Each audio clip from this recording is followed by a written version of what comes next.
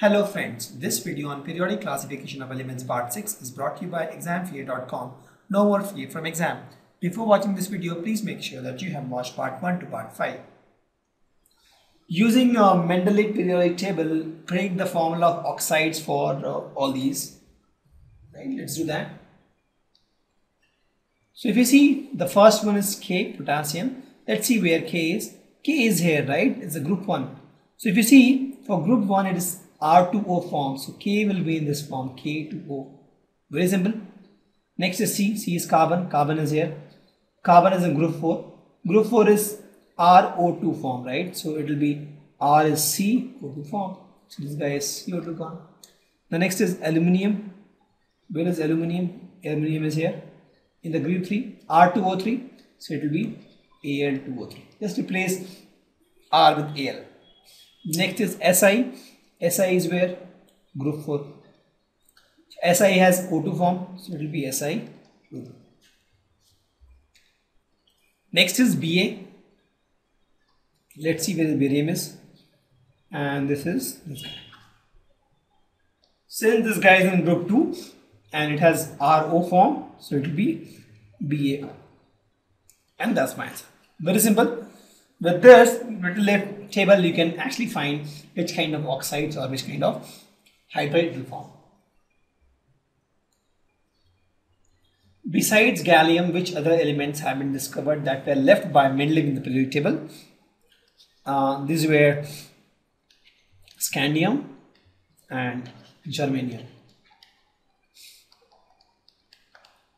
These were the two elements that were left for which the space was left for in the Mendeleev periodic table, and they are found after the periodic table was created. What was the criteria used by Mendeleev in creating periodic table? Obviously, he used the chemical property, right? So he found the oxides and hydrides of the elements, and based on the oxides and hydrides, he created the group. And that was the group, and then ordering in the group was based on atomic mass. So this was the first criteria, this was the second criteria.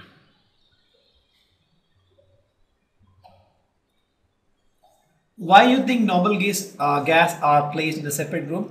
Because they are inert, they don't react, and they are different from all other. Right? They're different from all other. So they are placed in a separate group. Very simple answer. Now let's study the modern periodic table based on Moseley. So this guy Moseley in 1913, he showed that atomic number is a better fundamental property than atomic mass. And please note, atomic number itself was found by this guy, because till 1896 nobody knew what electron is. The atomic mass was all found by stoichiometric equations by chemical reactions. 1896, this guy Thomson found electron, and then that was the area where radioactivity was at peak, and this guy was a physicist, and he was able to find a number of electrons in a particular element by the rays it emits. Right? By rays it emits.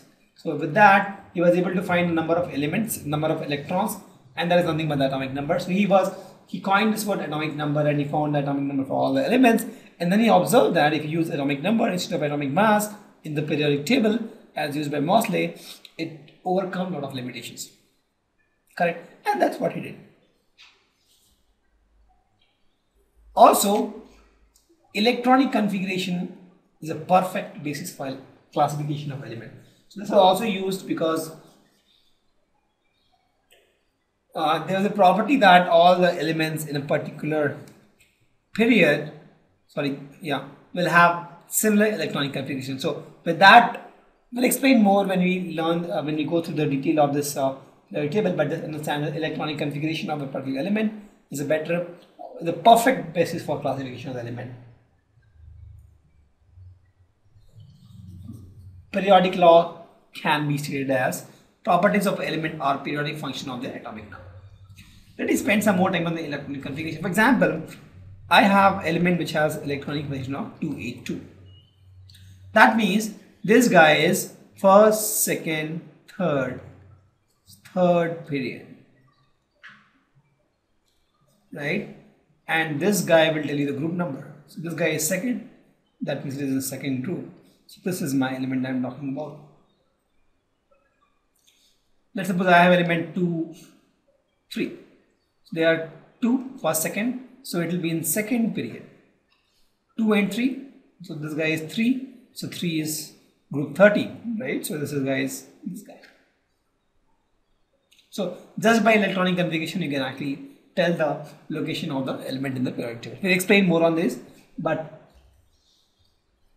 just understand what this guy atomic number did with the Moseley periodic table, right? It corrected everything. The first thing is the position of isotope is clear now. Why? Because isotope, you see that all these elements will have same atomic number. For example, C6, right? You have 12, 13 and 14. But if you see, all these have similar atomic number. Since they have similar atomic number, there will be only one place for carbon, correct? And that's one. So since it is no longer based on atomic mass, there is no confusion of isotopes. The position of cobalt and nickel is clear now. You see, the cobalt and nickel is now properly arranged, right? When you talk about the atomic number, they are properly arranged. They are 27 and 28. When you talk about the atomic mass, right? So they have some confusion because the atomic mass of cobalt is more than atomic mass of nickel. If we talk about atomic mass, when you talk about atomic number, cobalt is less than nickel. So since I'm using atomic number now, right? So this issue is all resolved.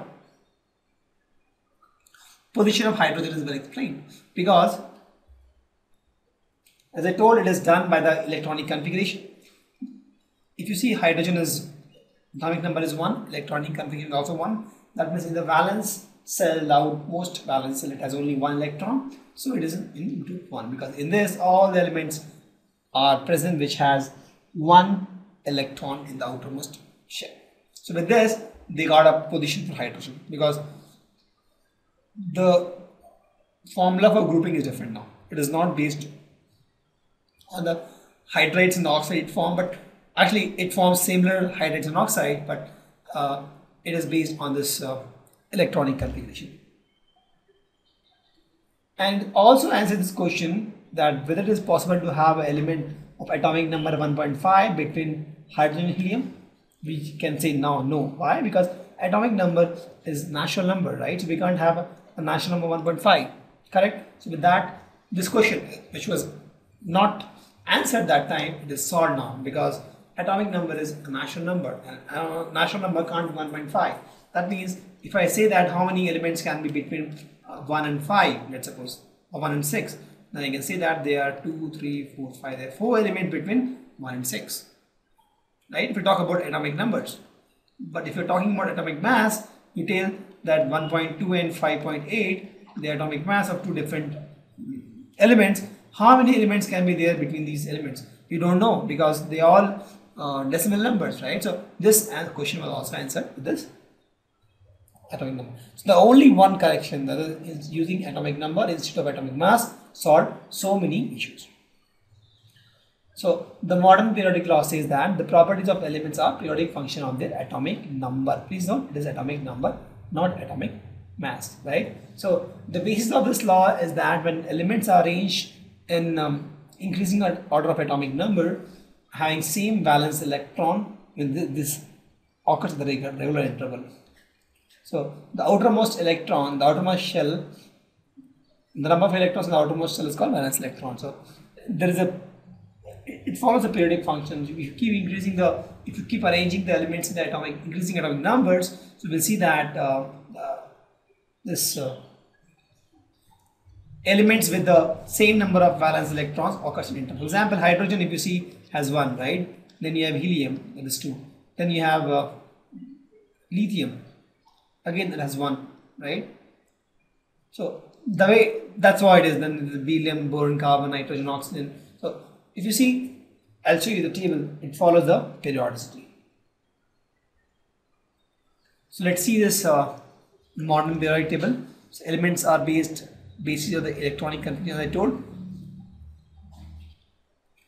and there are 18 vertical columns known as groups, 18 groups, and 7 horizontal rows, and they are known as periods. So you see, they are periods 1, 2, 3, 4 like this, and then they have groups. Correct? Why it's called groups? Just for the memory tip to understand this, they are called groups because this group is having same property.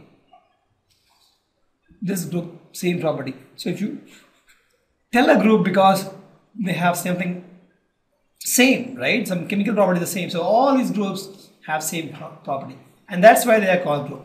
If you take this bunch of elements, they don't have same chemical property, and that's why they are never called group, right? So group is same chemical property, and that happens when you take the bunch in this fashion, right? And that's why they call groups. Correct? And these are called periods. And everything is based on the electronic configuration. Correct? So this guy, group 13 elements, will have example, this guy is 2, 3, right? This guy aluminum is 283 electronic configuration. So if you see, both have 3 electrons in the valence shell, right? And they have, if you take this guy, let's suppose beryllium and magnesium. Beryllium is 2, 2, and magnesium is 2, 8, 2. Correct? So if you see, both has 2, and that's why it is group.